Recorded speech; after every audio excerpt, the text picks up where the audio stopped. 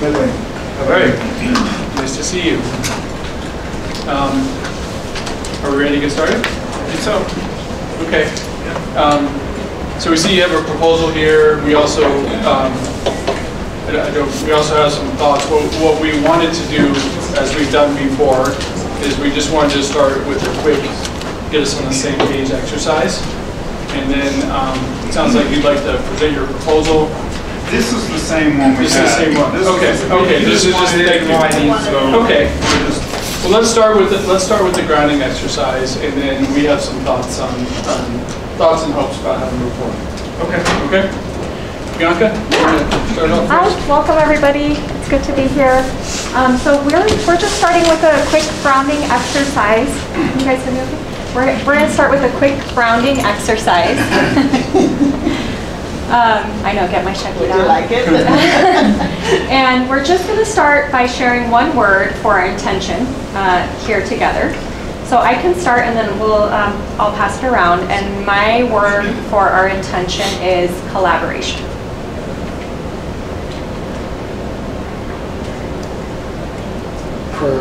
I was going to cheat and use one word. Productive.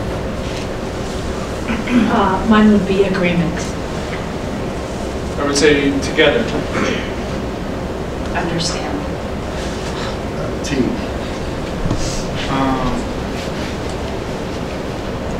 You said collaboration? Yeah, I'm going to go with that. I'd say accord.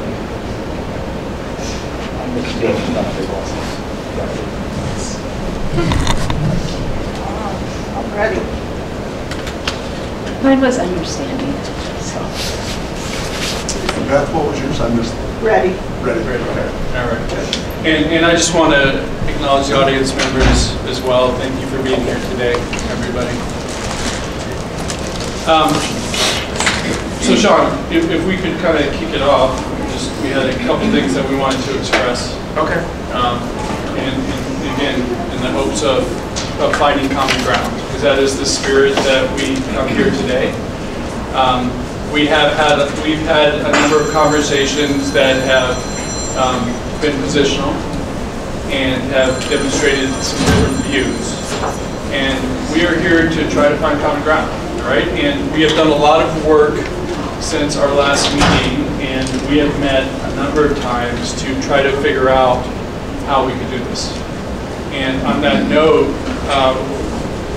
really what we'd like to do is we'd like to present what we hope is a proposal that will get us to the door together.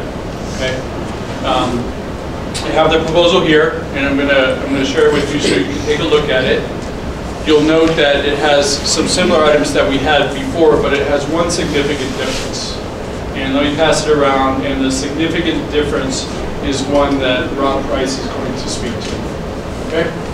Anything else that you'd like to say before we do? Before we move on, this year, Beth, Will, John, you've been part of negotiations in the past. And this year has looked much different than what we've done in the past. Where in the past, we've told a story, we've spent a lot of time talking, and this year, BVCEA presents a side, we present a side. This is not how we work. We've been spending 5-7 years breaking down doors to make this feel like a team environment versus us against them. And I think the one word "we" is powerful. We're in this together, right? We're working, we're only successful as a team. It goes across the board for all we do. And I hope today that we can have some productive conversation where we're just not talking at each other. We haven't had one productive conversation yet. And I'm hoping today, at the end of this, will lead to some kind of an agreement so that we can move forward. That is my best hope. Yeah. So hopefully we can open this up, have a little bit more dialogue. We can always agree to disagree on some things, but ultimately we're a team. We've got to be in this together to be successful. So I guess that's what I would say to kick this off. And I would just add to that. I just want to acknowledge that I believe that we're really clear on what you've told us. We're really clear.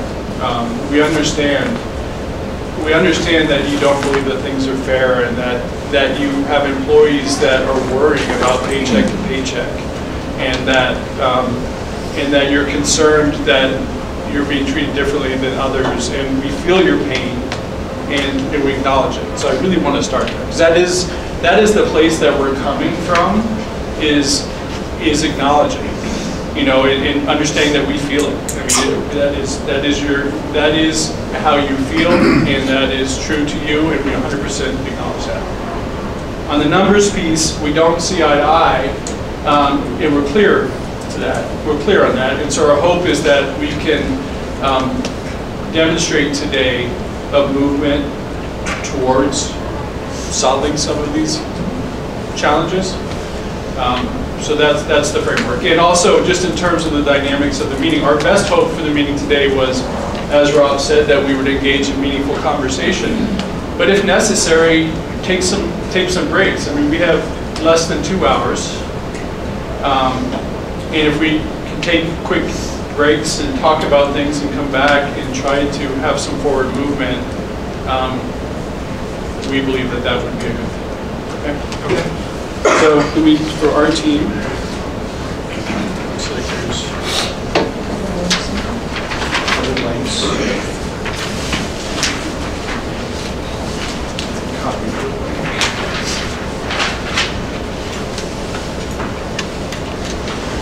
Do you have it put up there so they can see or not?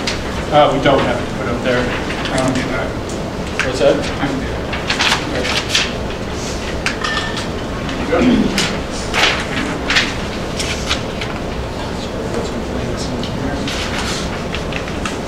Every other page. Unfortunately, sorry about that.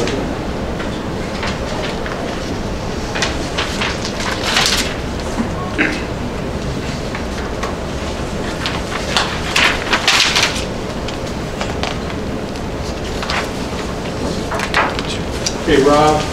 So you'll see that our proposal number 3 is different, and I wanted to give Rob Price an opportunity to talk about what that means.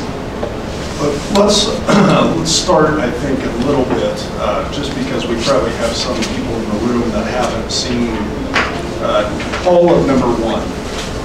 So, Sean, you've seen this, I believe probably your team has seen this, with the original 75th percentile based on age data. The positions that fell outside of the minus 5%. Originally, custodians were moving, I'll make sure I understand this, to a grade 5. So you've seen this, right, Sean? This was based on Probably, choices. is that the one Steve sent me? Yes. Because it was, Just want to make sure that we're all on the same page here. So the positions, Fleet Service Technician 1, Culinary Center Production Assistant, Maintenance Mechanic Grounds, Head Custodian 3, Custodian, Environmental Technician, Maintenance Mechanic Buildings, Parts Clerk, Bus Dispatcher, Transportation Router, and Graphic Designer. We're all outside the 5%. So we've given BVCEA information on where those would move. Bus drivers fell at right at minus 5, and food service assistants fell at minus 3.5%. Now, according to the methodology, those positions wouldn't be moved. Now, we have recognized, and I started working on this last summer, when we were short 71 bus drivers in transportation. As everybody knows, we put a working group together trying to solve this problem, and today I'm no closer than we were back in last summer. We try to usually staff around 225. Last I checked, we had 148 drivers. So these have become extremely hard to fill positions. So have food service assistant 1 positions. Those 2 positions in BVCEA have been the hardest to fill for our district. So in response to that, bus drivers, we are proposing to move from range 12 to range 13, and food service assistant 1's range 2 to 3. So on the new wage schedule, bus drivers would go to $22 an hour as a starting to $30.34 as a topping. Food service assistant ones would go from $15.13 to $19.90. Those would be the new ranges. So that is with the cost of living adjustment of 3.5%. And the move from range 12 to range 13. All the other positions I talked about that fell outside would also move. The culinary center production assistant right now moves to range 4 under the new market analysis. I have submitted a reclass for that position. We have 7 of those employees in the culinary center. So we are submitting that because we believe the job description, the duties are 20% more than what was originally in the job description. So we believe that falls outside of negotiations, but falls into what we call a reclassification process. So I have just submitted that. That will take a little bit of time to get through the system. Again, this is really in response, as we've talked about, we've got increased competition. We're all seeing Amazon and FedEx and ups driving around. We continue to struggle with our food service assistant 1 positions. There's a number of ideas why we struggle with those positions. And then as we've talked about before, the 3.5% cost of living, the steps, the increased mechanic tool allowance we agreed to, and then the group insurance. I think I've let Russ talk about that. Any questions on really number 3 there? The positions that you would move the ranges on, would that be on top, a step on top of that also? So they would get a step plus change ranges? Yes. I'm going to look to Steve to make sure I'm answering that correctly. Yeah, so Steve, they're going to move up the range and keep their step, and move up a step also. They're still eligible for, those that are eligible for a step would still receive a step. Yep. I do know that there was some discussion about another district getting a substantial raise, and I want to continue to highlight our benefits in this district. Just me doing a quick 30-minute search on this, that other district that was highlighted, those employees pay upwards of $200 to $300 a month for health insurance, where our employees are not. And I do think that has to be taken into account when we're looking at this. If we're really trying to compare us against other districts out there, please keep that in mind. So with that, Can I ask one question? Yep. I'm sorry. Yeah. So where does it look like the culinary center production assistant will fall after the reclassification? that's going to be, human resources goes through that process, and then they'll determine that. Right now, it goes from a 3 to a 4. So we believe it's more than a 4, but they'll have to determine what that is actually. Okay.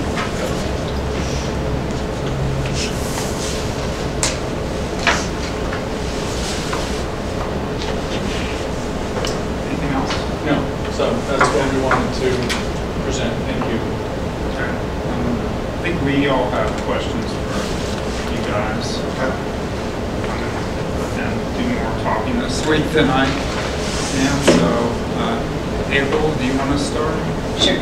Okay, well, you kind of answered the culinary production assistant part. I just wanted to know what exactly is going to be happening with the employees over there. So you mentioned the assistants, but what about our cooks and the drivers? So the cook right now, and this is based on Teresa's market analysis, the culinary center production cook, that's the one that we don't have enough data on. I think that's that one position that Teresa still needs to do some work on. Okay. Am I correct in that, Russ? There was a footnote that she wasn't able to find a job match. Yes, Steve's giving me a thumbs up, that's correct. Okay, Go ahead. if there's no job match, then there's no movement for them? I hate to pull Steve into this. Steve, if there's no job match, there's no movement for him, or we just need to do more work on that position? It becomes an internal equity piece that we look at if we can't find outside market data. Right now, they're at the same pay grade is the KSL2. KSL2 requirements are typically between 450 and 800 meals, and how many meals? We are producing close to 14,000 meals. And prior to the change in the schedule, when we went to the 14-step schedule, they were 2 grades above KSL2s. Now they're the same grade as KSL2s. So it just, from an equity standpoint, you would think they would be getting more. Okay. I just, Nope. there's talk, people are frustrated, so then there's talk that I could go and do 2 jobs. Yes, I'd be working 2 jobs, but it wouldn't be the stress, the environment, it wouldn't be as hard, and I would potentially make more.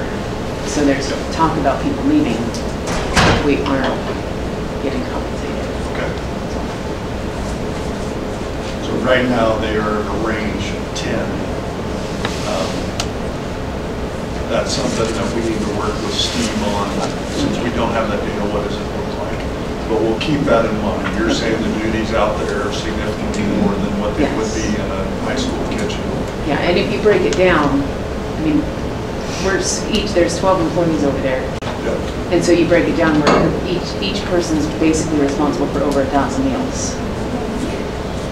And that's a lot. Okay. And the environment is very cold. Okay.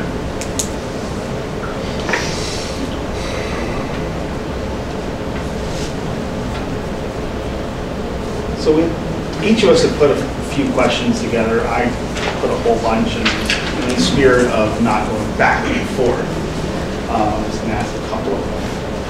I'm just going to kind of throw it out to any of you guys to be able to answer. Do any of you currently know the average rent in Boulder County? The average what? The average rent in Boulder County? Currently, right now, a little less than this, $2,263 in Boulder County to rent a 1-bedroom apartment. A mid-level head custodian brings in $2,527. That's after para, insurance, and all that stuff. In Boulder County, 58% of Boulder County is rental units. Do you know what the average grocery bill currently is in Boulder County for a month? For a 2-person family?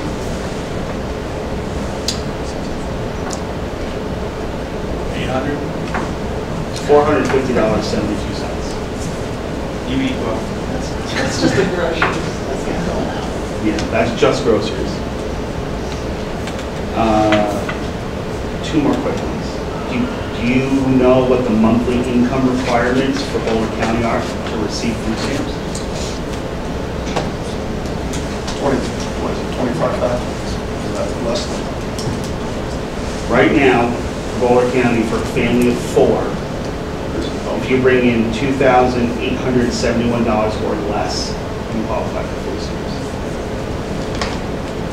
So for a family of 4, 1 person working, because the other parent has to stay home and watch the kids, let's say, that family of 4 on what we're making as a mid-range head custodian, I qualify for food stamps.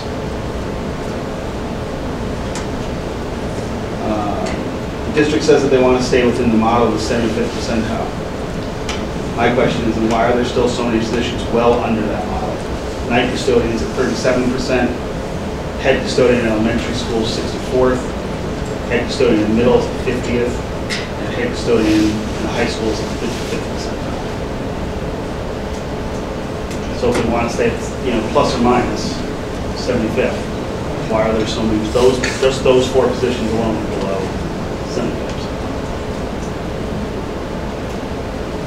I can show you that. Sean has the numbers on that. So, this probably, Molly, you might be able to answer this. Why is there a pay range difference between a head custodian, elementary, middle, and high school? Why do we have different ranges for those positions? My understanding is based on the square footage of the building and the number of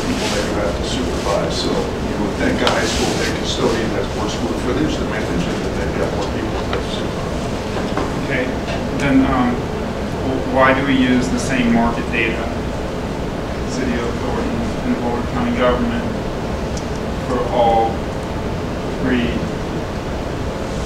pet custodian positions as comparators. Does that make sense? It does. My understanding, and I'll answer this and then Russ, you jump in, is I think we need to be careful of making a snap decision or remove public and private data. And I think there's several instances where it helps, and there might be a few instances where it hurts.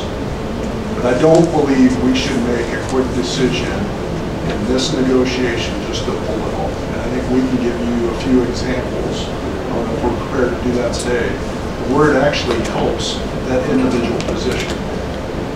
It's only a few percentage points one way or another, but I do believe that requires further study because we've sat in these negotiations before where it has actually helped us bump the pay for some of these positions. So I would just tell us to be cautious. But does that make sense? You're using the same position from the private sector data to compare to 3 different levels of pay grades. I mean, does that make sense to you? I don't think the question is using the private sector data, just the fact that for elementary, middle, and high school, she's using the same numbers for each one. And like you said, each one, high school More responsibility. than an elementary. If you're using the same data for all 3 positions, the 2 ones that, middle and high school have a higher pay grade, and those private sector data numbers are significantly reducing. The high school number goes from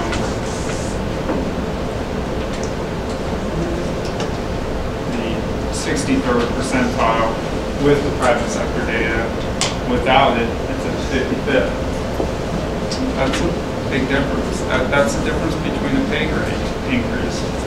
In the middle school is even larger. It goes from 250 or the 50th percentile without it to 59.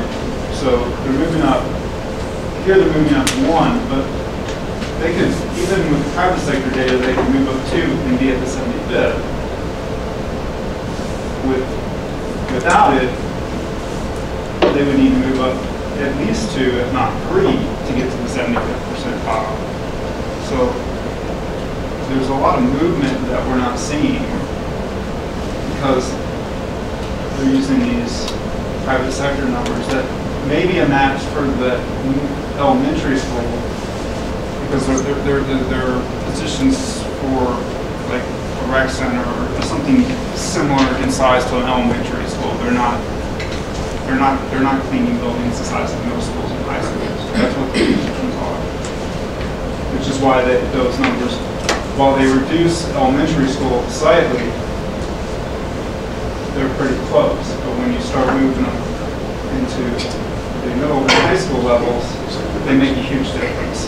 You just think, the way I think about it is, my school, where I've got 42,000 square feet, I only supervise 1 night custodian compared to Nick, who's got 7 night custodians and how many 100,000 square feet? I mean, it's a big difference to use the same number. That's the way I look at it.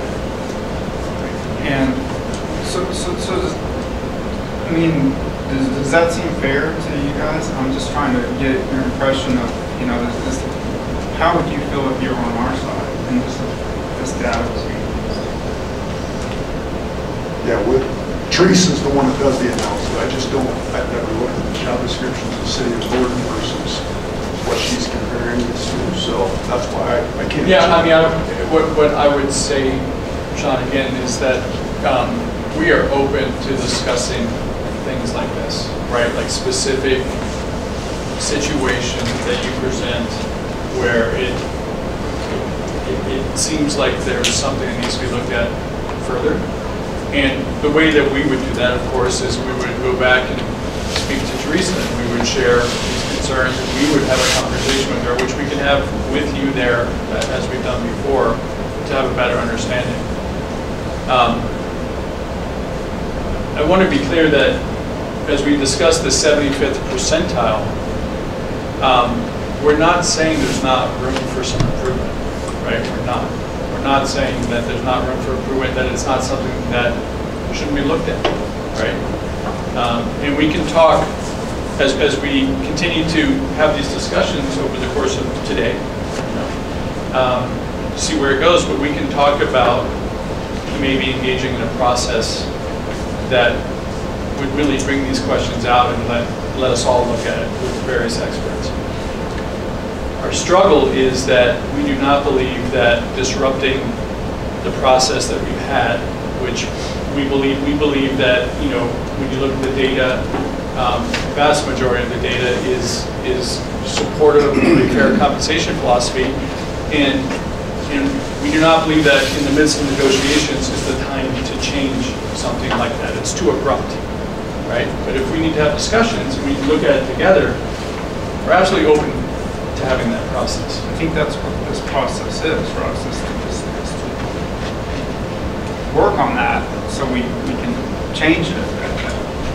We talked about it all year long and nothing changed, so this is the time to make those changes during negotiations. And it was brought up last year by me, and I was told too bad. So I don't want to hear too bad. I want to hear answers of why we have an MOU that doesn't say anything about private sector data in it. It's not dated, it's not signed by you guys, it's not signed by us. And to me, there's no plus minus on my 75%, and I brought that up last year. And I was told that's the way it is, and I said it doesn't exist if it's not in writing. And you have very many times this negotiations, and I've watched you with paras, you want stuff in writing. You want more information, constantly. I want more information. I want it in writing. It's not in writing. It's not signed by you. It's not signed by Tina. It's not signed by Dan. Where did it come from, and why did I not get to agree to it? Why was I told last year at negotiations that that's the way it is? And it's too bad if I don't like it. That person is in this room that told me too bad. It's not too bad. It's wrong. And this is the place to talk about it and to change it.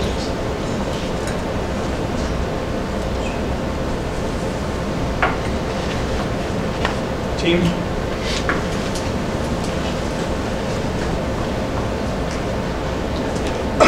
So is there other positions where you are concerned? Is this The maintenance positions, with the use of private sector data in those, it significantly reduces.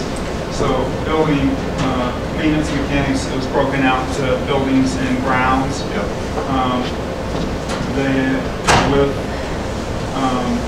Let's see. And I believe that should just be maintenance mechanics, right? Molly, the strat has never been presented, that MOU. So we've never brought that into this for discussion. It was presented, Steve's presentation was broken out into two different groups. Okay. His proposal to us had it broken out into. Right. When we looked at, when Teresa did an analysis, but right now the way the wage schedule is just still as maintenance mechanics. Right. I guess I just assumed that you guys had some mechanics that were going to go into buildings and some that were going to go into grounds, but those hadn't been identified. That isn't, we have not done that. So then where would the maintenance mechanics that currently sit at range 12 go? Because it says range 12 to 13 for grounds, and it says range 12 to 14 for buildings. Okay. And we have them as a new grade of 14. For buildings.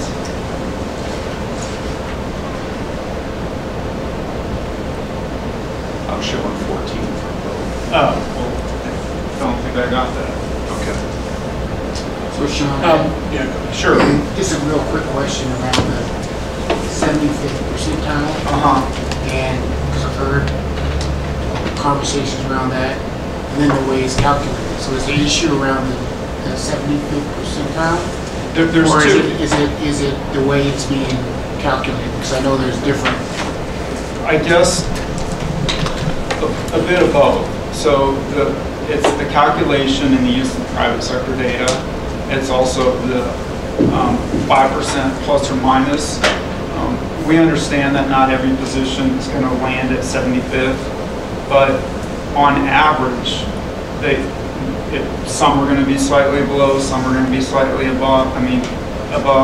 And on average, they should be fairly close to the 75th percentile. I mean, that's what that means, is to target the 75th percentile, is to, on average, be at the 75th percentile, but we are 5% below that. So that's not really targeting the 75th percentile, it's targeting 5% below. And there are a lot of positions that moved out of range that when they move them back into range, it's not the 75th percentile, it's just within that 5%. No one ever goes above the 75th percentile once they drop below it, which that doesn't, how is that the same? How do you target something but you're not even close to it? How do you present it? I mean, that seems to be the district's presentation, is we're targeting the 75th percentile, except 5% plus or minus, but it's always minus. I mean, there are a few positions that are plus, but they're just, maybe 10 employees, 20 employees out of almost 500 employees. That doesn't seem fair to me. I mean, I would love to hear what you guys think. I think we'd like to take a break. I'd like to take a break. Okay. I'd like to take a 10-minute break. Okay. All right. So we provide you guys with another proposal. We provide you with two proposals since you gave your initial proposal. We'd love to give you some time to take a look at it and then talk to us about it.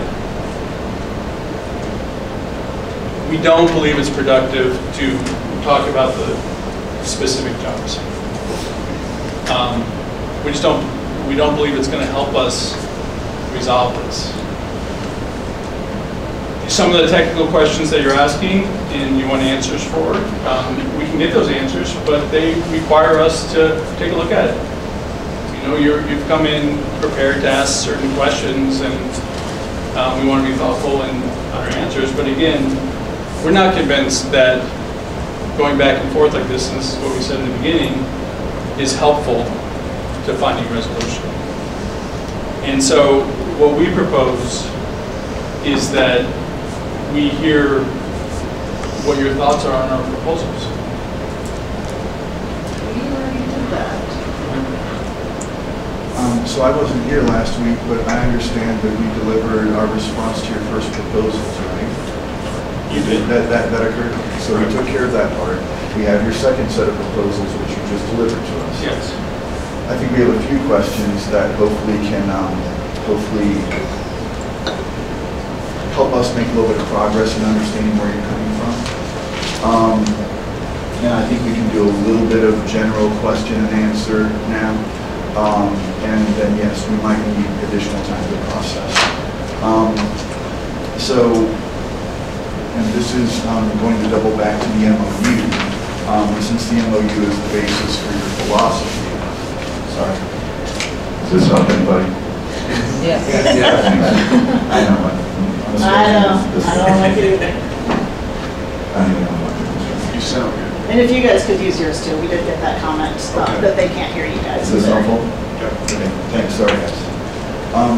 So one of the things, sorry, I should just like. Yeah, here you want the big one? Put it on your collar. No, I kind of need to just go ahead and scroll at some things. Is this sufficiently close? Okay, I'm also a low talker sometimes, so apologies all around. Just turn on the volume. So one of the things that you presented, that you reasserted, that you keep kind of coming back around to is the philosophy of the 75th percentile. that is something that for a number of years was the driver at these bargaining sessions between BVCEA and the district. It informed a lot of the conversations.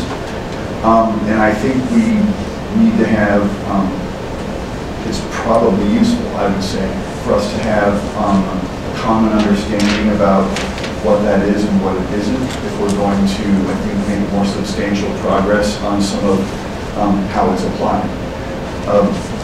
On page 61 of the BVCEA agreement, Beth had it open earlier, and I have a copy here that I can copy, but sorry, you can scribble on.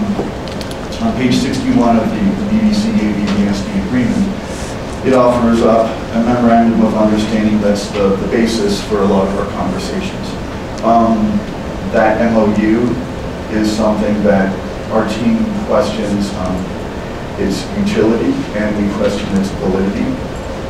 And we've been, I think, fairly specific about why that's the case.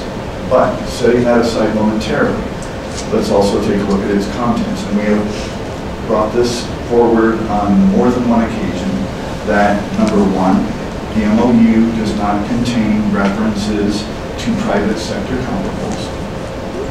And number two, it contains no references to a margin of error of 5% plus or minus regarding wage differentials. We understand that a part of that was just the way that business was done at this table year after year between BVCEA and the district. But part of what we are asserting is that those have become blockers. But what's more important is that that was never placed in writing. It was an annual verbal agreement that existed between the parties. You are attempting to hold us to a verbal agreement that existed in years past, and this team has profound difficulty with it because it's an inhibitor, it's a blocker. It is what is standing between the members of this bargaining unit and adequate and appropriate compensation. So one of the things that I think you can expect from us, I won't promise this now, is that I think we're very much interested in there being a successor document to this that actually spells out some of the things that should be the subject of conversation regarding comparables and perhaps things that should not. One of the things that's a frustration for our team, and it needs to be understood, an MOU is attached to the agreement, it is not a part of the agreement. There are differing legal opinions as to whether or not memoranda of understanding are enforceable as part of the agreement. But the greater point is that we have a document that doesn't even have signature lines for the respective president or, the person, the BVSD counterpart, whether it's an assistant superintendent of human resources or president of the board or superintendent.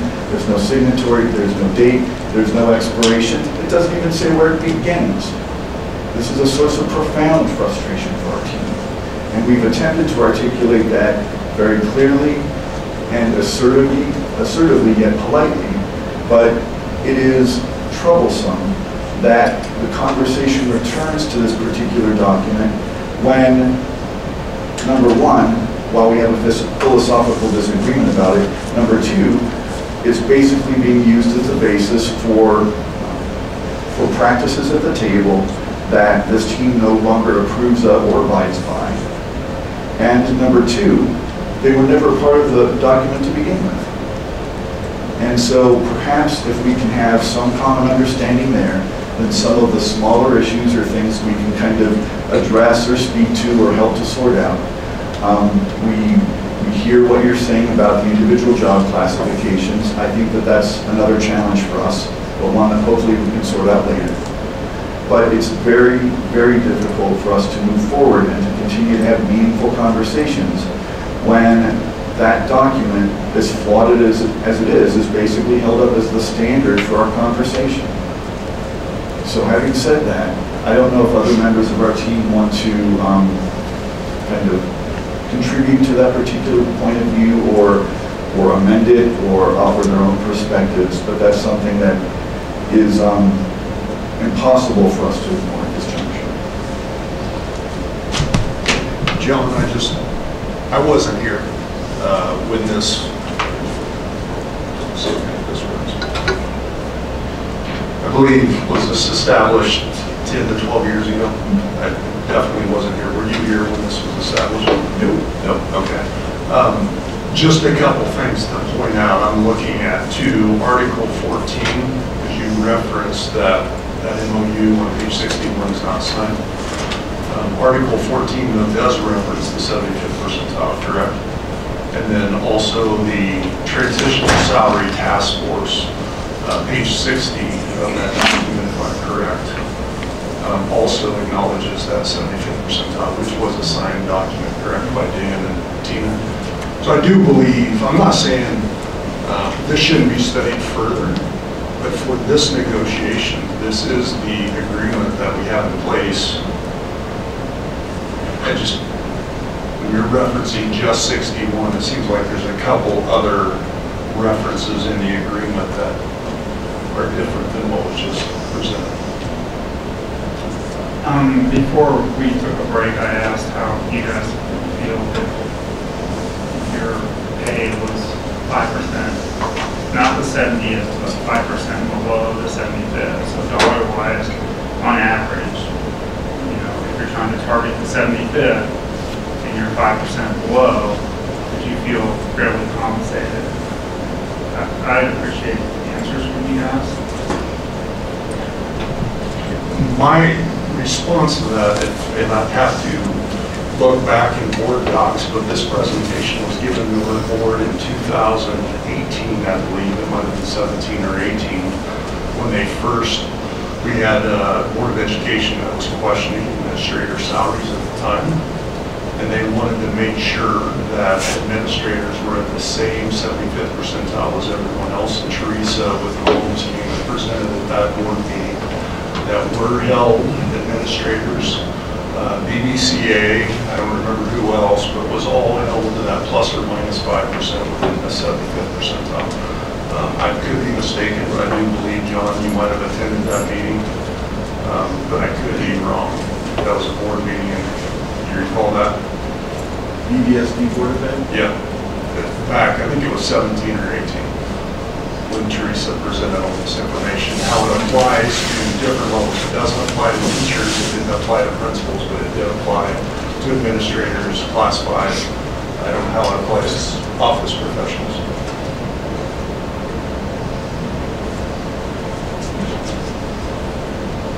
And are you getting paid at the 75th percentile, or are you getting paid above or below that? I get paid what the district sets it as, but I do know the methodology was set at 75th percentile for all administrators. That was the methodology. I'm asking, are you being paid at that point, or are you getting paid above? I've got to assume, Beth, that I am, but I've never went out and did my own market analysis on my salary. Sean did some. Yeah, I have you pretty close to the 20th percentile. And that'd be a question for human resources, how I was placed. There's a human resources right there. Okay, so we're asking you that instead.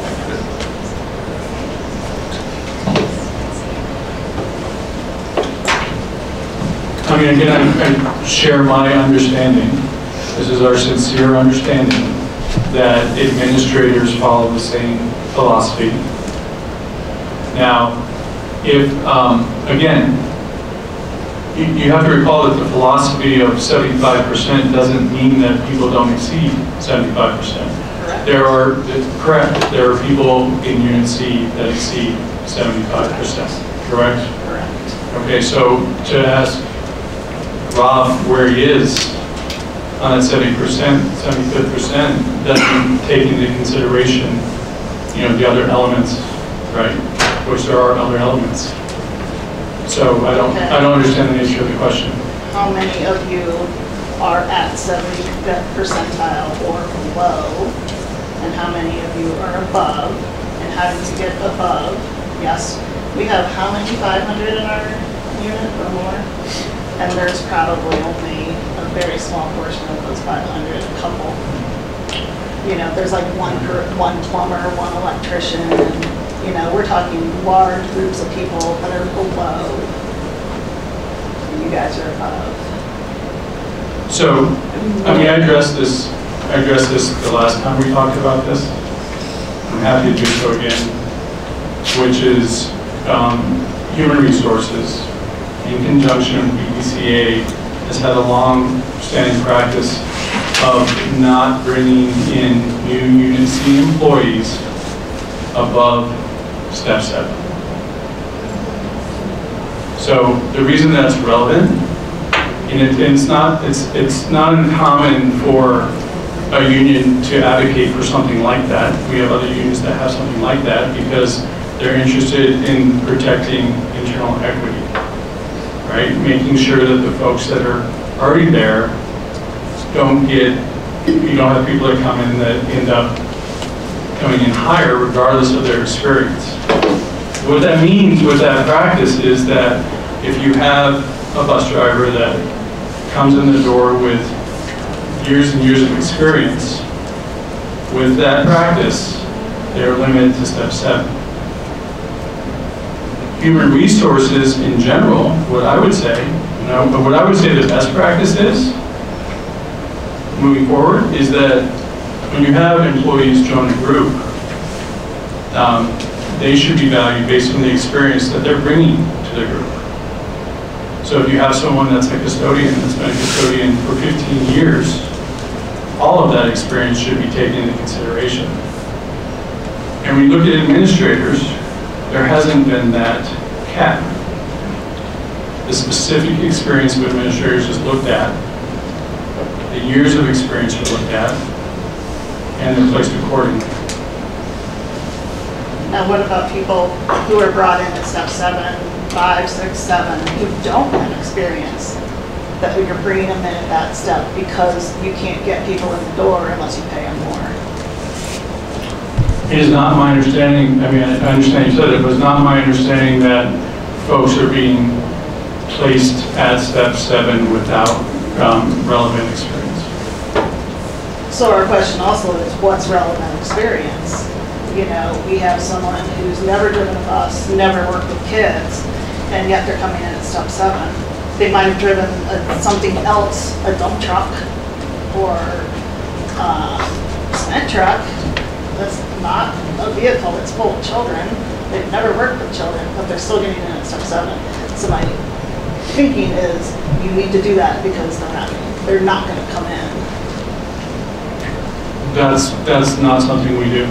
We're not trying to stretch experience in order to put someone higher on the incoming scale. We're trying to value someone's experience.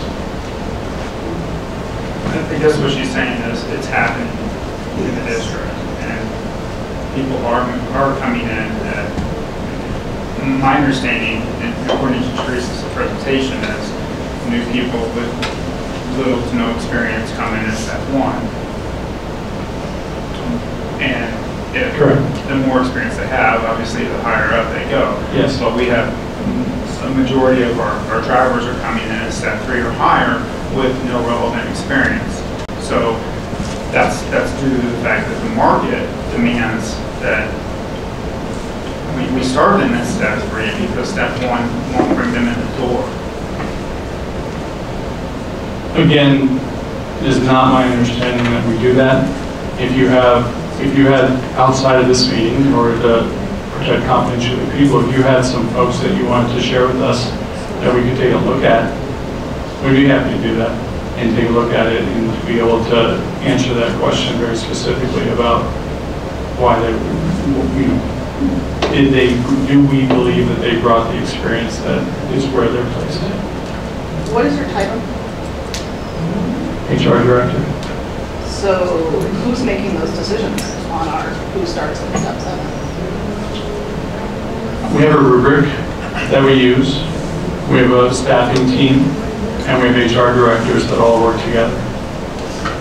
Russ, I think we want to caucus really quick, but before we do that, do you guys have the dollar amount on your proposal?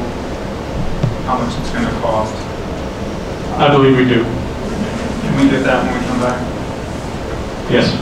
Okay. Thank you. 10 minutes. We called the caucus, so I guess we should get back up. So we will have a response to the proposal that you put forth. You should have that for you, that written response in writing at the commencement of the next session. Also, we will have an additional proposal that will address the contents of 14A and the MOU just regarding the 75th percentile, because I think we've made clear our issues with that. That said, I think Sean and members of the team, I think, had just a couple of other things that they wanted to I don't have anything. Oh, yeah. I mean, you were wanting to speak a little more stuff. Oh, I thought you had something you wanted to talk about. I just wanted to tell my story. You guys wanted stories, and I'll stop picking on you and I'll just tell stories. I have lots of questions, but they're easy questions as opposed to that. I kind of wanted to touch a little bit on what Will had said about, he kind of asked you where do we, how hard is it to live in Boulder, et cetera, county, not Boulder. So I've been working for the district for 7 years. I have 3 children, so I'm a family of 4. I am the sole person that brings home money in my house. So I fall into that family of 4. I do not qualify for food stamps, and I'm happy. I mean, it means I make some money. I do qualify for free and reduced lunches for my kids. CCAP, which is child care, and CHP, which is free health insurance for my kids, except one just turned 18, aged at it. Those of us sitting over here need those services to survive. I can't pay for those on what I make. And that's just the bottom line is, and I'm getting paid high on the scale. I think I'm on a step 12 or maybe 11 this year. So if I'm on a step 11 or 12 and everybody below me, how are they supporting their families on this wage? We're worth more. I don't know. In your opinion, do you want to sit over there and say you're totally happy with the fact that your employees have to be on government assistance to get by? Because you're not on government assistance. It's not a great feeling to be on government assistance. I was, kind of happy, like I said, that I don't qualify for food stamps. I'm like one step above the food stamp category. That does not mean that I couldn't use them because I got them during COVID. Because anybody that was on free and reduced lunch got food stamps, basically. And that is what's gotten me through the last 2 years. I now have to pay, I just said my daughter aged out of CCAP or CHP, Child Health Plan, so now I have to pay for her. That's not a pretty sight in my book. It's going to cost me, I had to get on your plan, so it's going to cost me $110 a month for 10 months. And that doesn't include her dental insurance. I can't even afford dental insurance, so now she's not having that. I came with 10 years of driving experience and 25 years of experience of working with children. I started at step 3, which at that time was out of 6, I believe. So that's what you're saying you're starting people at now. Step 7 is half of our steps. So I didn't start at the bottom. I'm pretty happy about that. But that's a lot of experience that I came with and started at step 3 and have worked my way up.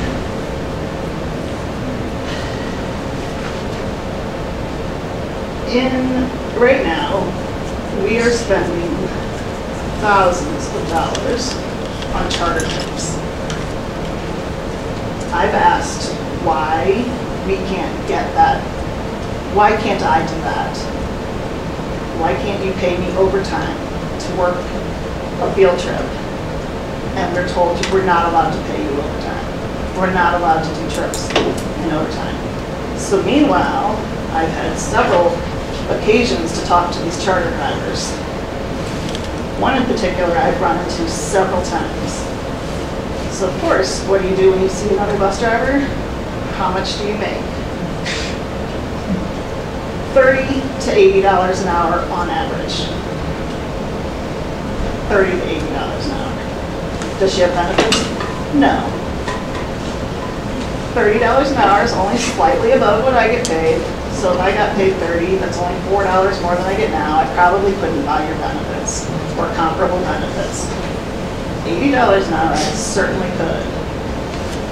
So you're paying a charter driver anywhere between $30 and $80 an hour to do what I could do, and it would only cost you time and a half for me to do it. That's much less than $80 an hour. Less than 70, less than 60, less than 50. Actually, the trips are like about 1,500. So that's what the driver's getting. So I know it's costing you guys more. I don't know the numbers. You guys sure can find these numbers.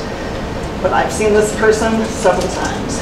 She's shown me her trip tickets, $210 for a 3-hour trip, $70 an hour.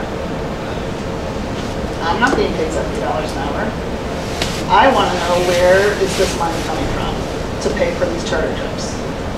What pot is this coming out of? Can I answer that? Yes. Okay, I can answer that. The challenge is our route drivers our route drivers are needed when we are chartering trips to drive routes, right? So we don't have enough drivers to cover both the routes and our trips. Everybody understands that? Yes. I would like to know who told you that you can't work overtime. Not that I can't work overtime, but the trips are not allowed to be. Right now, there is a steadfast rule that they are not allowed to give us trips that would put us into overtime. I will find out about that. So you don't think that maybe that's not the case? I will find out. You'll find out. What I don't know is are you limited to the number of hours you can drive in a given time frame by CDE? That's where my mind goes if somebody has that logic. Okay. So I need to dig into that a little bit I will further. find that hourly rate out. But that is the issue